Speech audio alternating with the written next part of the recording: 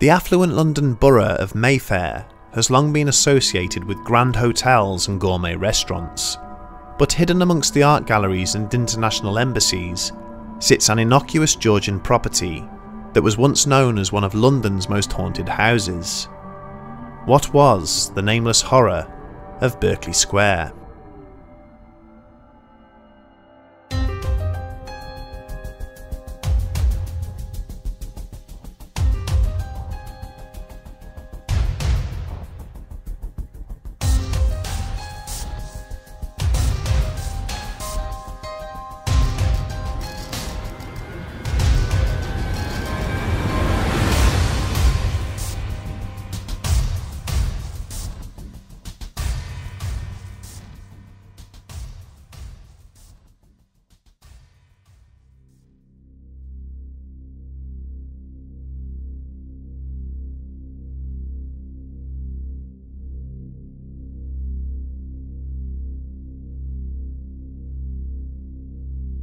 The idea of a building or place that is plagued by paranormal and inexplicable occurrences is to be found throughout all of the different geographies and societies that span the globe.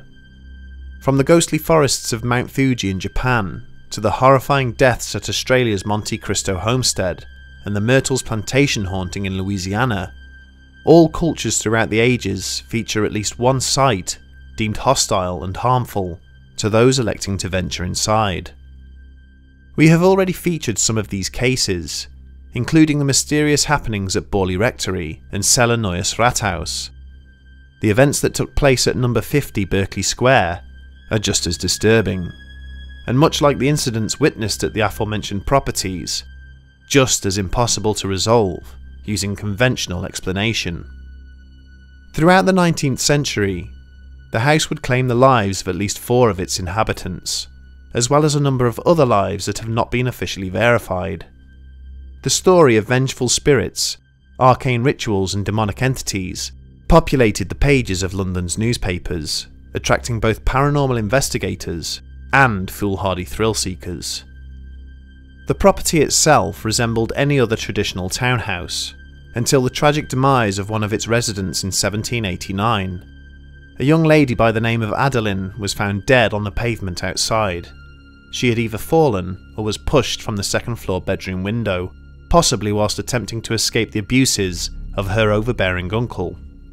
Soon after, the local constabulary began receiving reports of a female figure desperately clinging to the same window ledge before screaming and disappearing into thin air. Subsequent residents encountered a spectral female figure walking the corridors. Another ghost of a young girl murdered by her nanny was also reported. Furniture moved of its own accord, and strange smells emanated from upstairs.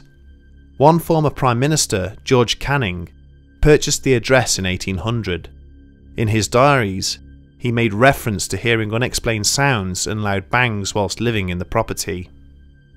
Following Canning's death in 1827, the house was rented out by the new owner, Elizabeth Curzon. Bizarre rumours circulated throughout high society in relation to one of her lodgers, Thomas Myers. The dysfunctional son of a Tory MP, Myers moved into the address with his bride-to-be.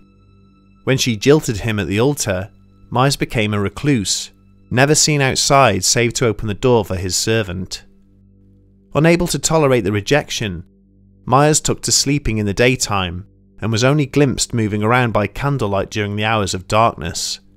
He could be heard shouting and making strange noises at night by his neighbours, and the rumour began that he was using the cellar to dabble in the occult, attempting to win back his fiancée. The cellar features in the story of another lodger, Mr. Dupree. It is alleged that Dupree's brother was mentally unstable and was imprisoned in the lower floors rather than being committed to a local institution. He remained cut off from society until his eventual death, fed meals via a hole cut into the cellar door. But as disturbing as these torrid tales are, they are trifling compared to the property's most notorious house guest, a sinister entity that became known as the Nameless Horror of Berkeley Square. The first incident attributed to this murderous creature occurred in 1840. A 20-year-old student named Robert Warboys was drinking at a tavern in the neighbouring borough of Holborn when the subject of the infamous townhouse was discussed. It's unclear if it was morbid curiosity or some form of drunken dare that spurred Warboys to act, but he subsequently arrived at the front door of 50 Berkeley Square in an intoxicated state, demanding to spend the night inside. Through a combination of sheer personality and financial incentive, the drunken Warboys overcame the reluctant landlord's protests, but was only permitted to sleep in the second-floor bedroom under two strict conditions. The first was that he remain armed at all times, with a pistol that was thrust into his hands. The second was that if he saw anything unusual, he was to pull a cord hanging beside the bed. This was connected to a bell that would summon assistance. Accepting these terms, he headed to the upper floors and settled in for the night. An hour passed before the deathly silence of the house was broken by the frantic ringing of the bell, immediately followed by the deafening report of a pistol shot. It took seconds for the landlord to sprint up the stairs, where he found Warboys in an incomprehensible condition. The traumatised youth was backed into a corner, the empty pistol still raised in self-defence. There was a hole in a nearby wall where the shot had impacted, but the landlord could see no one else inside the room. Despite repeated efforts, Warboys was unable to explain what had occurred, and after a short time, he rushed from the house into the darkness of the night. More than 30 years would pass before another soul dared to sleep in the upstairs room, with similarly horrifying results. The man was Lord George Littleton, and he took the precaution of bringing his own gun with him. Littleton was an outlandish character, a former MP and Privy Council. He was once offered the Greek throne by the government. An accomplished writer with an obsession for all things paranormal, in 1872 he announced his intention to explain what was happening inside Berkeley Square. Armed with a hunting rifle, he was allowed to stay in the same room which Warboys had occupied many years before, and settled in for the night. The aristocrat was woken in the early hours by a strange noise, and he immediately reached for his weapon. Exiting the bed, Littleton looked for the source of the sound, tracing it to a darkened corner adjacent to the bedroom window. The sound stopped, and then something suddenly sprung at him from the shadows. Littleton caught a glimpse of a disgusting brown mass of tentacles rushing towards him, akin to some deformed sea creature, before he fired. Blinded by the flash and smoke from the rifle's barrel, he immediately retreated and reloaded, but when he regained his sight, the creature was gone. All that remained was a gaping hole in the wall, cartridge casings, and some form of sludgy residue. 6 years later, the property was purchased by a new owner with 2 teenage daughters. The family employed a local girl as a maid, and it was eventually agreed that her fiancé, a naval captain by the name of Kentfield, could also move in. The maid set about preparing the top floor bedroom for her and her betrothed to live in, before tragedy struck. One afternoon the house was filled with the sounds of terrified screaming. The occupants ran upstairs and found their maid shrieking in the bedroom. Her eyes were fixed on one corner of the room, and she was repeating "Don't let it touch me" over and over again.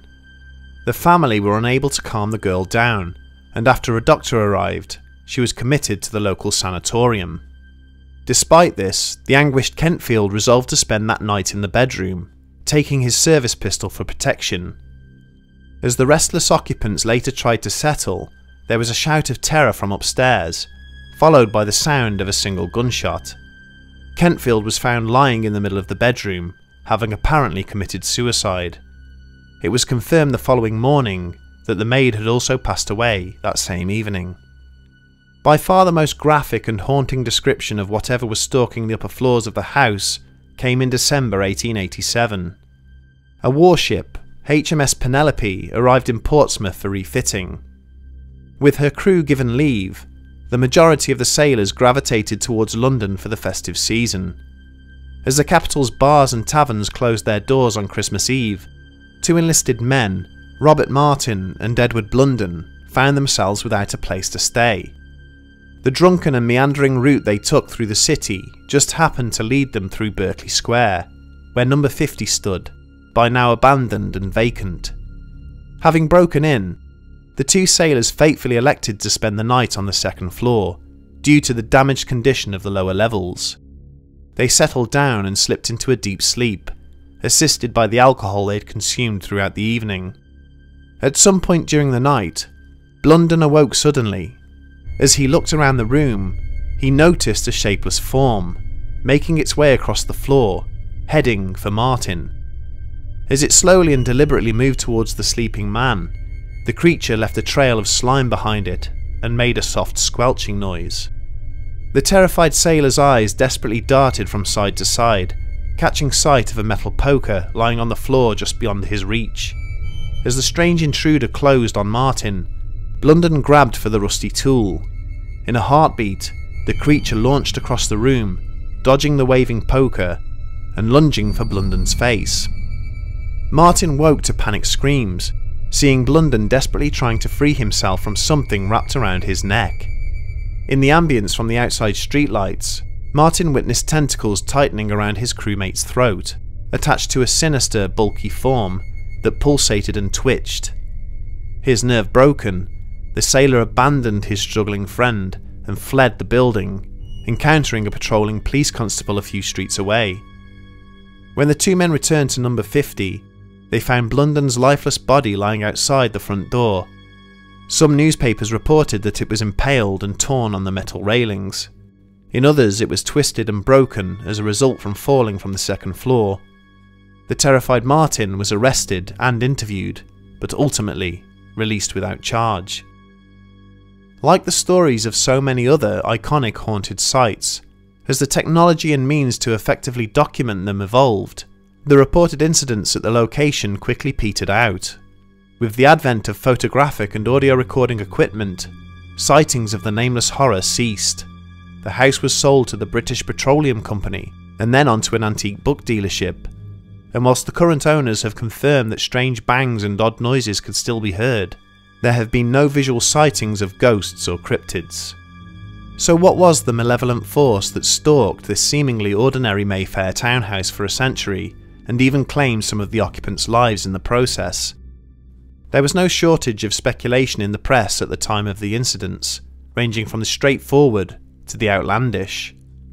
Naturally, as is usually the case in these situations, the most grounded and logical reasoning provided by skeptical commentators was that there never really was anything supernatural taking place at the address.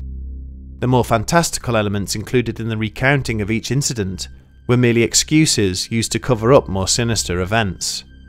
The drunken young man who could not face up to losing a bet, who manufactured an impossible situation to get himself out of it. The fading novelist, sensationalizing a publicity stunt in order to sell more books.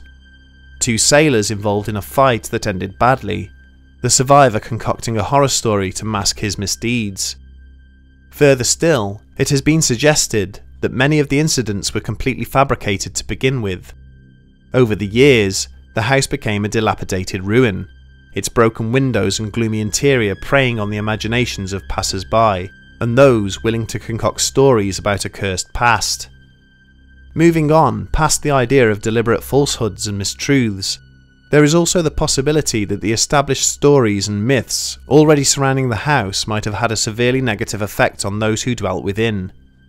In the case of both Warboys and Littleton, both men were actively seeking some form of otherworldly experience, and so they may have misinterpreted or imagined some of the things they thought they were seeing.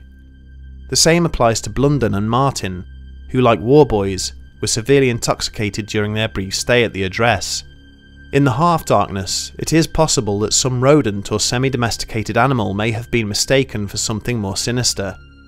And in the case of Kentfield, could the grieving naval officer have been driven past the point of sanity by the apparent loss of his fiancée, leading him to visualise horrors that simply were not there in the room with him? If these events really did take place, then given the lengthy time frame over which the incidents occurred and the diverse range of people that were involved, not everyone is so quick to embrace such a straightforward explanation.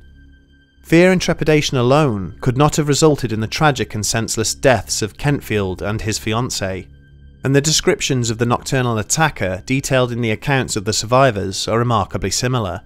despite their encounters occurring many years apart.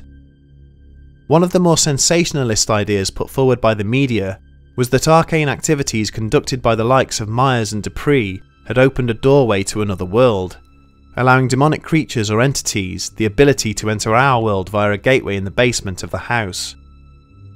It would be another 50 years before author H.P. Lovecraft would first describe the demonic being Cthulhu in his works, and the Berkeley Square entity bears an uncanny resemblance to the ancient European myths and writings he would use to describe his creation. The fact that people from different levels of the social hierarchy were involved in such identical occurrences further minimises the possibility of collusion or deceit. How could it be that the description of the beast offered by Littleton, a former government minister and member of the aristocracy, could be so similar to that of two drunken working-class sailors, conscripted off the streets to fight for their country? Another theory examined by reporters of the era also bears merit, offering the possibility that the creature was some form of cryptid, or an exotic variety of cephalopod that had arrived in the city via one of the many boats travelling up and down the Thames. This invasive species could either have been hideously deformed by the high level of pollutants in its new environment, or was naturally repulsive in appearance. The intruder eventually accessed the house via the city's labyrinthine sewer system, aggressively defending the new home it had found. Finally, it may also be possible that over the years, the people living at the address each succumbed to psychotic episodes, induced by some form of chemical or material that had been introduced into the premises. Could such an item have been brought into the house by the likes of Thomas Myers and secreted away somewhere in the proximity of the second-floor bedroom, its effects slowly seeping into the household over time and affecting people exposed to it? Merely setting out to discredit the players involved in these stories, though, does not fully hide the fact that something very strange and very sinister was occurring within the property, if indeed these events really took place. The number of deaths and suspicious incidents certainly unnerved the local police enough to place a sign within the household forbidding anybody other than the owners from accessing the top 2 floors. The sign remains at the property to this day, a sad testimony to the human suffering that has become part of the building's history, whether genuine or not. Given the lack of available evidence, save for the testimony of those involved, it proves problematic to hypothesize precisely what took place inside the house. We can never know for certain if there was indeed something tangible and malevolent lurking within the walls of the building, or if it was the cumulative effect of so many years of ghost stories and strange rumours associated with the house, causing a significant level of hysteria in visitors, clouding their thoughts and judgment, often with tragic consequences. Whatever the case, the anguish and suffering that took place at 50 Berkeley Square remains a cause for great sadness, and we can only be grateful that whatever force was at work has now seemingly come to an end.